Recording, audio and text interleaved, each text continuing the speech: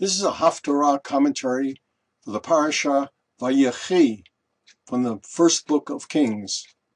The book of Kings is the fourth scroll of the prophets, the Nevi'im. In chapter 2, as David is nearing death, he urges Shlomo to settle some scores with Joab for murdering Amasa and Avner, and with Shimie, who had insulted David.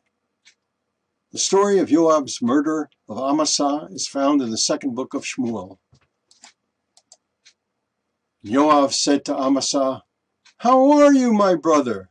Hashalom ata achi." He extended his right hand in friendship, but concealed a sword in his left. Amasa suspected nothing. Joab drove his sword into Amasa's belly. He did not need to strike him a second time. For this murderous act by Joab, David had ample reason to punish him, but refrained from doing so probably because Joab was needed as commander of his army. But now Joab was old, and others could take his place. Shimie! Don't forget what Shimie of the house of Shaul did. He came forth cursing. He insulted David when he was fleeing for his life. These were the last words to Shlomo from David.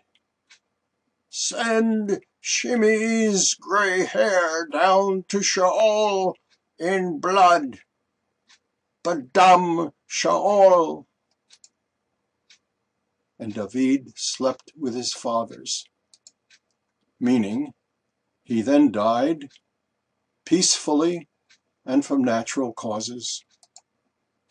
David was 70 when he died, having served 7 years as tribal chief of Yehuda and Hebron, and then 33 years as king of all of the tribes of Israel in Jerusalem. Epilogue. The difficulty created by this Haftorah cannot be ignored. As part of a last charge, they shock one's finer feelings. That he, David, passes into eternity with vengeance in his heart and on his lips? Sonsino Chumash, page 192. Was David no better than a mafia chief in search of vengeance? Joab had brought blood guilt on the house of David by murdering Amasa, a Judean leader, and murdering Avner, a leader of the northern tribes. A danger existed that the factious tribes would revolt unless there was a reckoning. In a similar way, Shimie from the house of Shaul would have used any sign of weakness to initiate a rebellion against the house of David.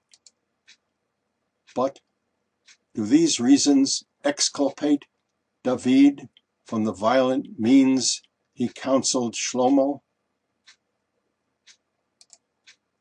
Thank you for your continuing interest and